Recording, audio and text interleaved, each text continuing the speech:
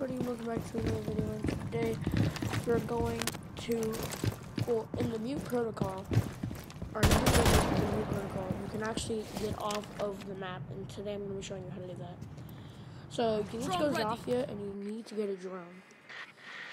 And you see when you exit out your drone, you actually teleport. You teleport up there, and I actually got a perfect throw right there. So, yeah. And then you have to go. Attacking units are bypassing server security.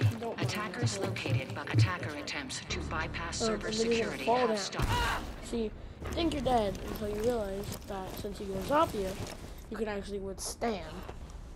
The attackers are attempting to compromise the server.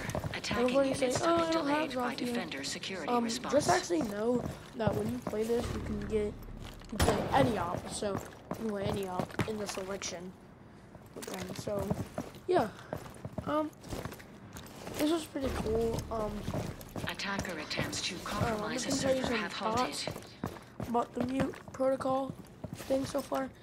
So basically, the mute protocol is it's a thing where you can teleport with your drone. And I kind of think it's busted. I kind of think it's not.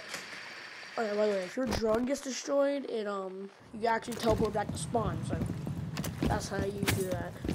But basically, I think it's an okay game mode. I like the premise of it, and I definitely think they should keep it, but it's heavily attacker-sided because defending units have located the attackers get a bunch of drones. As you see, it says 98.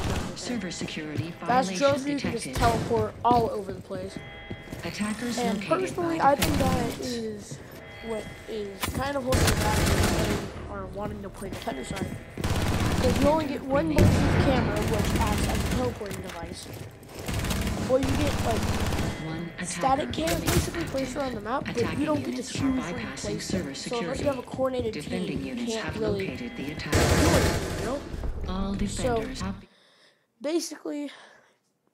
And it's the same thing as the Halloween events or something like that, where you can buy alpha packs to get all the skins, but like, basically, you have to spend money, and it's just so hard. But you can't actually get it for refunds, so that is a plus. So basically, that's the end of the video. See you guys later. I'm a little bit of YouTuber toast to me, and I'll see you guys later. Goodbye. Defending units have located the attack.